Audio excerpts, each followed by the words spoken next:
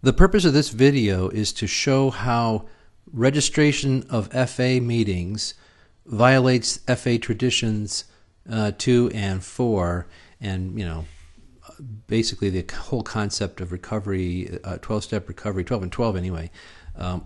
So let's take a look at what these rules are. Basically, we claim that Food Addicts and Recovery Anonymous is based on the 12 steps and 12 traditions. As a matter of fact, if we go to foodaddicts.org, it will say that it's basically based on 12-step. Let's see, what is FA? It's a fellowship based on the 12 steps and 12 traditions of Alcoholics Anonymous, but they have their own 12 traditions. So basically, if you go, they basically replace the AA traditions with FA. So basically, it says here, for a group purpose, that's us in each of the groups, there's but one ultimate authority, a loving God as He may express Himself in our group conscience. Group conscience is a vote. You can look that up and see what that is. Basically, our leaders are but trusted servants; they do not govern. Then tradition 4 is each group should be autonomous except in matters affecting other groups or FA as a whole. Now, it's important to note that just because it says we're autonomous, and just because it says that the leaders don't govern, doesn't mean that the leaders can't try to govern. It's kind of like somebody can come up and ask you for $10. They might even come up and tell you, you must give me $10. But you don't have to give them $10. So what's happening is the leaders are governing not because the rules say they have that authority, but because the membership lets them. So the real blame is not on the person asking for the $10. The real blame is on the person that gives them the $10 thinking that they must follow that rule. The real rules are not what is actually done in FA. So let's just take a look at the word govern too before we get too far along. Basically, govern means to exercise sovereign authority over, or to rule without sovereign power. Basically, it's to rule. This one says control the speed of a machine, but a similar analogy, to control, direct, or strongly influence the actions and conduct. So when it says our leaders are trusted servants, they do not govern, are they controlling directly or strongly influencing our actions? You tell me. They don't have the authority to do that by the traditions. They don't have the authority. But we let them do it, and that needs to stop. So another thing to look at is to serve as a precedent or signing principle, here to prevail or to have decisive influence, to exercise authority, to control. And basically, the people who want to govern without having the authority, they're control freaks. And most of us are control freaks because that's why we got into food addiction, right? It's a lot of us anyway. We try to, manage things and influence things that really are none of our business. And so the people are doing that. The people who are leading FA are doing the same thing, but it's not their fault. They're addicts. So are we, right? The problem is we're listening to them and we're actually doing what they say. That's the problem. So the term govern means to exercise authority, to control or direct or strongly influence. That is happening. Now, of course, somebody could say, "Hey, we're not really governing." Well, if they're not governing, why do they have governing documents? Right? It's impossible. Isn't it, to say that they're not governing if if they have these governing documents? These governing documents, people follow this. You don't have to; they just do. So what happened last night at the Saginaw meeting is we had a re-registration vote. Basically, it says that all existing meetings will be asked to re-register periodically, and I guess our time came up to re-register, or maybe all the meetings are re-registering. I don't know. Anyway, we were re-registering, and of course, the whole thing's nonsense. We don't follow the traditions. We don't do almost every single statement that we make at the beginning of meetings is false. When you look at that, and you can look at my other video, which is AWOLs Violate FA Traditions, for more detail on that. But let's take a look at these meeting requirements. The bylaws require the FA meeting register Okay, who cares? The bylaws also say we observe the 12 traditions, but we don't do that either. In order to register, a meeting must agree to the FA conference approved standards. Okay, well, fine. There's nothing wrong with that. They can make whatever they want. Here it says, see meeting requirement details in a June 2011 entry in the FA WSI Continuing Effect Motions Manual. That's interesting. Let's go to that. And here's the Continuing Effect Motions Manual.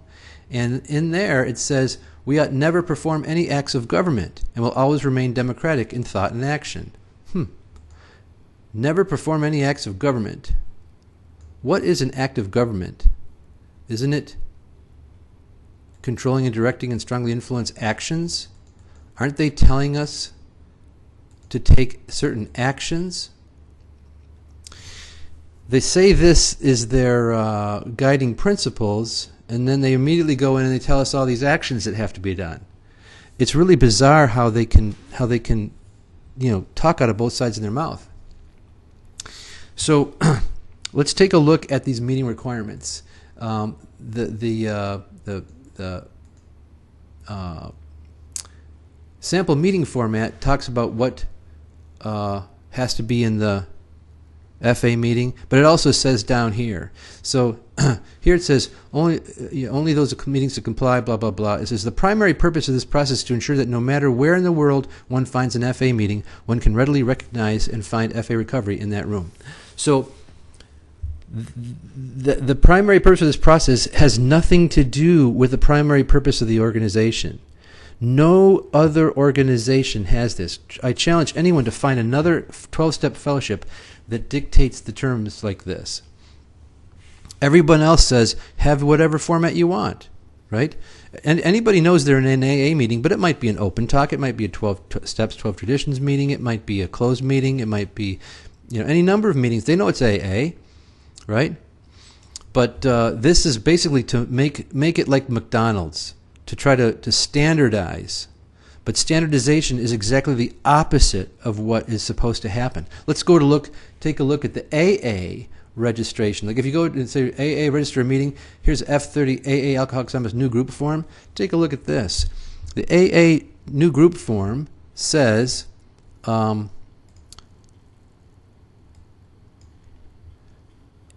any 2 or 3 alcoholics gathered together may call themselves an AA group. Any 2 or 3 alcoholics. You don't need to register, don't need anything. You can call yourself an AA group as long as there's no other affiliation. And the other thing is AA, it says here, our membership ought to include all who suffer, hence we may refuse none who wish to recover. We may refuse none.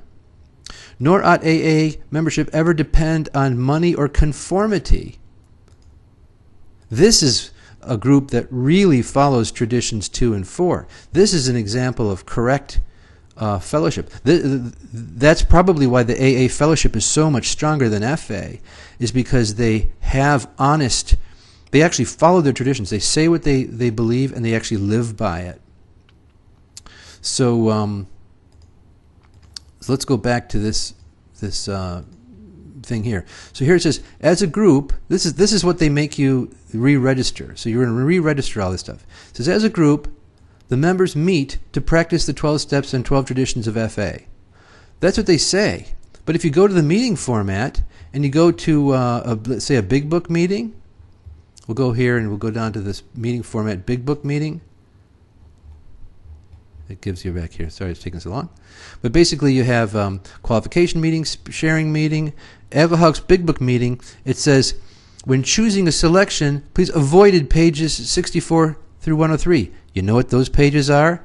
Steps 4 through 12. So it says here, as a group, the members meet to practice the 12 steps and 12 traditions. Well, we only practice 3 of them. So why don't we say 3 out of the 12 steps into? It's just not the actual meeting format they give you is not what this says. Number 1. Here it says all who have a desire to stop abusing themselves with food are welcome. Okay, that one seems probably true. The meeting format must I will say the word welcome. How welcoming is it if you tell the people, "Hey, welcome to our group. Ask for a donation basket, and by the way, you can't speak because you don't have 90 days, and you also don't have a vote. So you have to pay. We're asking you to pay, but we're not going to let you vote."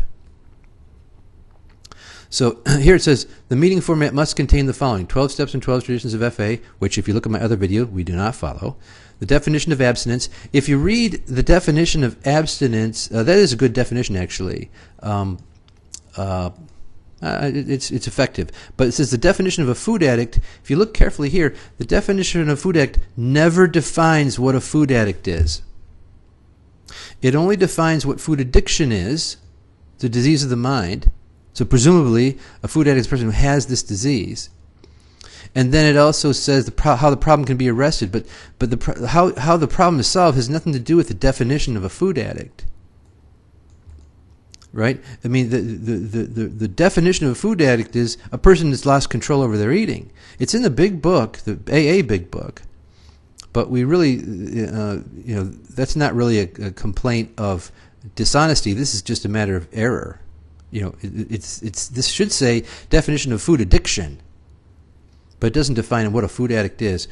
The requirement that members of a fellowship with 90 days or more continuous abstinence will be invited to share. Only members with this would be invited to share. That right there, I mean, all of these are rules. All of these things that they're asking us to do are basically governing things. They're controlling, directing, or strongly influencing the actions and conduct of the members. And we, my friends, are falling for it. We do not have to do any of this stuff. Nothing stops those people from preventing us from being on their website. But we can create a new website. Right? We don't need these people. We don't need Food Addicts and Recovery Anonymous. We don't need the WSI. Don't need any of these continuing effect motions. I started my own meeting, and we just, it's a roundtable discussion, 90-day meeting. Anybody can be there. I don't conform with all this. I don't ask them to put me on the website. I don't care about the website. Right? I'm there to help people. The real problem is, and I'll say this here because I think it's really important, is FA in its current form is a human-powered program.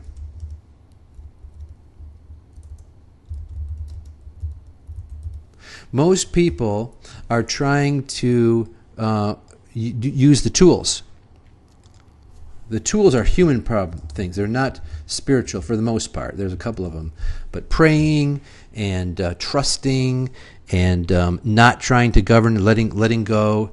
I was just actually having a conversation about this morning.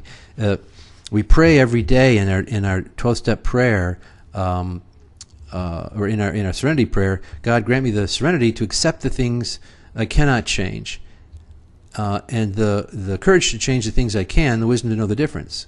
So, but the problem is, like when we first come in, we can't change our eating, but we cannot accept it either. So what happens if you can neither accept something or change it? It doesn't even matter if you have the courage. You simply can't change it or accept it both. What else can you do but leave it in God's hands? We can try all of these human-powered tactics all we want. We might be able to condition ourselves. Certainly the tools help. But ultimately, it's God that takes care of things. So, but AA is a God-powered program. It's a God-powered program and a God-powered fellowship. How come AA does not require all this stuff? How come AA lets anybody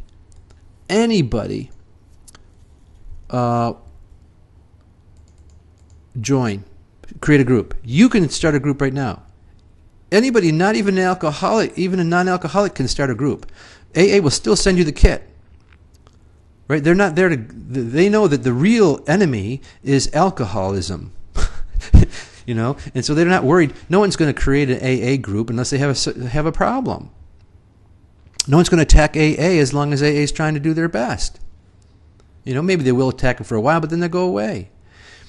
But FA, no, FA, they want to govern. FA, and that's why the fellowship's deteriorating. But basically, we need to move as FA. We need to create a real FA, and we need to really focus on unity. We need to include our brothers and sisters in other food-related fellowships, because all these splintering of fellowships is nonsense. We're all in this boat together. We all have the same basic problem. We shouldn't be changing the solution for every little detail, and we certainly should not have a central governing authority dictating standardization of it. That is basically Weight Watchers. That's basically institutionalization of a solution. That's not at all. The solution should be, the solution is the 12 steps. The solution is not the tools. I don't know why people don't understand that. It's a 12-step program. It's a 12-step and 12 traditions program. It's not a tools program. The tools are just tools. We're here to fix the car. We're not here to use a wrench. So we need to focus on God power. We need to let God run things and not try to control things. Oh, by the way, you know what? We don't need to worry about our leaders. They don't have a strong grasp of the traditions. That's not their fault. It might be some of them are constitutionally incapable of being honest with themselves. Maybe they can't read and understand the traditions, or they just don't want to read and understand them because they can't, they just don't have you're not constitutionally set up in order to face the ugly truth that dictating how meetings are run is governing. They might not be able to understand that. But some of them, I think, can. I think a lot of them are actually they want the truth to come out, but they don't want to make waves. They don't want to ruffle feathers because they know that their own recovery depends on it, and so they're afraid of making waves. Here's an interesting thing. Here I sent a letter to the Traditions Committee, and I said, hey, listen, we're not. Basically, here I'll show you what the original letter said. It said basically, I do regret you. Oh, sorry, this is where is it? It says basically we need to change the wording of the traditions to actually do what they say, or we need to stop advertising AWOLs, because the first tradition says unity. There should only be one fellowship, but we have two different groups. We have AWOLs and FA. They're separated, so we've violated the unity tradition, among other traditions, but I was just going into this one. And we should either be honest about the tradition, or we should stop advertising the AWOLs, in other words, live by the tradition, or just merge the two groups or something. And so, I wrote them a letter. So this is what they, it doesn't really say how they can justify this. So it says, AWOL meetings must be acknowledged and supported for FA to survive. Not true. And AWOL is a comprehensive method of studying the steps. Of course, it's not an outside, so AWOL is not an outside organization or enterprise. It's a method of studying the steps. Anyone who wrote such a sentence can't possibly understand the concept of an outside enterprise. That the AWOLs have a whole set of rules, and they collect money. And then the FA groups have another whole set of rules, different from AWOLs, and they collect money. I mean, don't enterprises have sets of rules and collect money? I mean, how they can say an AWOL is not an outside organization or enterprise is beyond my comprehension. If an AWOL is not an outside enterprise, then neither is Alcoholics Anonymous. So why don't we announce AA meetings in our thing, right? Oh, what is it? Overeaters Anonymous. They're not an outside enterprise. Why don't we just include them in our? You can't do that. You can't announce some other group, otherwise you're lending the FA name. Anyway, so basically the people who are in the position of authority in this Traditions Committee don't have a clue. They don't understand the traditions, and so but there's nothing that's not necessarily a horrible thing. We don't need to worry about our leaders. We can do whatever we want. We can start our own meetings. We can have phone meetings. We can call them FA meetings. If they ever did bring a legal action, you could say, great, take a look at Traditions 2 and Traditions 4. Take a look at every other 12-step program on the planet. Who's the one who's wrong here? It's not us. It's not the people that follow God's will versus man's will. And that's what I really want to leave you folks with is go ahead and start your own meetings. Do what you want to do. Let's take a look at, a lot of times they'll go and they'll talk about the 12 concepts. So here's the 12 concepts. Here's the concept. This is the AA concept. The charter and bylaws of the General Service Board are legal instruments, empowering the trustees to manage and conduct world services. Money has to be spent in order to create big books and do all this other stuff. There's certainly a need for a legal entity. What happens if we hire a publisher and they don't deliver us the books? We have to be able to sue them. Although I don't think they have had any lawsuits, but maybe they have. Anyway, but it says here, the conference charter is not a legal document. It relies upon tradition and the AA purse for final effectiveness. So in other words, don't give money to these people, right? Follow the traditions. And that will affect the conference charter if you want to. Or simply ignore it. It's not a legal document. Simply ignore it and do what you think's right. Now, but if you take a look at the FA concepts, they have a similar one. The 7, they're not the same number, so don't worry about that. So 8, the bylaws of FA are a legal instrument empowering trustees. The conference itself is not a legal entity. It's not a legal entity. Now it says here, it relies on tradition. It doesn't talk about the purse, but it says its practical power will nearly always be superior to the legal power of the trustees. Power is very important to the people in this conference. Very important. But they're not supposed to have power. See, it says the trustees are the principal planners and administrators, dare I say governors, of overall policy and finance. They want to govern, my friends. They want to govern. They're not following the traditions. They're just not, the 12 traditions say they do not govern. So I hope that's helpful for you. You can, when they give you this re-registration nonsense, what I did is I voted in favor of it, but I stated my piece to the group saying we are violating everything. Every one of these points we're violating. We've got dishonesty pouring out of the standard junk that we read at the beginning of meetings. We should either change what we read to say that unity is FA unity is necessary for individual recovery, except for AWOLs. We should change the wording of the traditions, or else we should actually follow the traditions. Oh my gosh, what an idea that would be, is to actually follow them the way they're written. I would suggest that you go to the meetings, vote for this thing however you want to vote for it. Who cares? It's not important. But in your own meetings, create your own meetings. Don't worry about registering them with anybody. Do whatever you want to do. Go to the meetings that do not follow the 12-step and 12 traditions, and go to the meetings that do. Create your own that do. This is what it doesn't really matter. It doesn't matter what the central authority says. They're the same as the Wizard of Oz. They have no real power unless we give it to them. So I urge you to use the meetings for what what you can get out of them. Create your own real FA meetings that actually follow the traditions, and don't worry about registering it. Let God take care of it. Don't worry about human power. That's what I'm doing. You guys do whatever you want to do, but that's how I'm dealing with this, because I'll tell you what, it's frustrating if you try to actually talk to these people and try to make changes internally.